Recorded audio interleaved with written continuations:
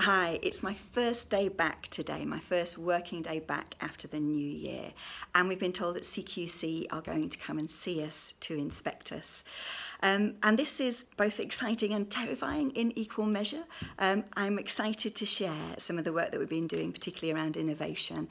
But I'm also curious and a bit nervous about how our ways of working around self-management will be received by them and how that might feel to them and what that might impact on the way that we're seen. Now, I've had lots of conversations with people at a policy level about this, and everybody's quite sure that the way it currently works will be able to deal with self-management. However, they also think giving additional guidance to inspectors about how things might be different will be important, and I will be working with them on that. I guess, well, one of the books that has been really significant to me in my experience of moving towards self-management is called Turn the Ship Around, and it's the story of what leader-leader behaviour, of what a different style of leadership looks like in a submarine.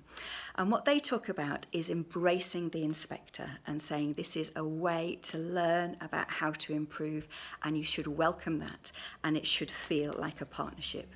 And I guess that's really, really what I'd hope to experience, that it doesn't feel like a power over experience, that it really does feel like partnership, that there's an opportunity to share and an opportunity to learn and to help us get better and better and better.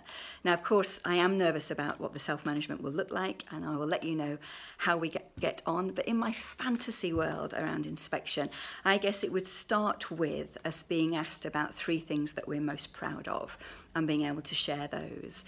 And then 3 things that we might be concerned about that we don't think we're doing as well as we'd like to be, and that we'd be honest enough to share that. And then to look at those together jointly and to also talk to people who experience our service and our colleagues about the outcomes and what it's really, really like. So I don't know how close to that my experience will be, but I'll let you know.